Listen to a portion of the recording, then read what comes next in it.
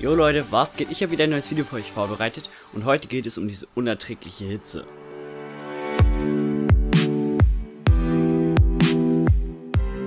Heute ist es mal etwas natürlicheres Licht hier drin, da ich einfach echt zu faul bin, die Softboxen aufzubauen und es wird sonst viel zu warm hier drin. Ich meine, es sind jetzt schon irgendwie 27 Grad oder so in meinem Zimmer und das ist so scheiße. Und genau aus diesem Grund habe ich mich mit Ärzten, Biologen und Spezialisten des ganzen Landes zusammengesetzt und habe für euch 5 ChestersTVs Sommer-Survival-Tipps zusammengestellt.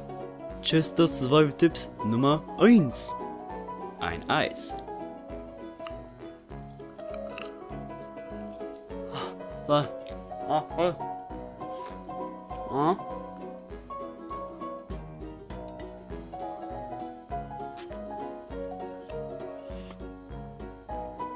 Ist nicht kalt.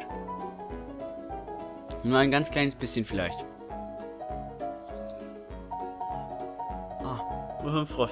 Nur ein Frosch.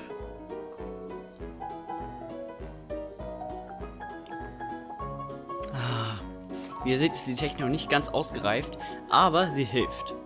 Chester Sommer-Survival-Tipps Nummer 2.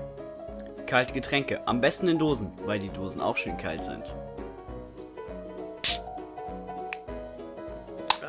Chester Sommer-Survival-Tipps Nummer 3. Eiskalte Getränke mit Eiswürfeln.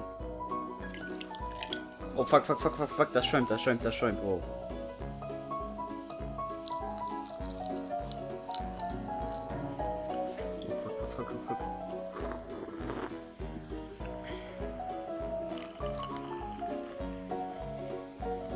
Oh.